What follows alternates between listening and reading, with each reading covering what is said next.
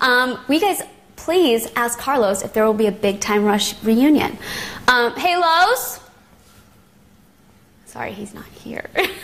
No, I'm being so mean. You know what? The boys have always talked about it, and they say that, you know, Carlos and Kendall would love to. I know James and Logan are working on their own music right now. We'll see what happens. The one thing they say is that a boy band never dies. So hopefully one day they'll all kind of get back together and do a fun reunion. I'm hoping for it. I love their music. I went on tour with them one summer, and it was one of the coolest experiences I've ever had.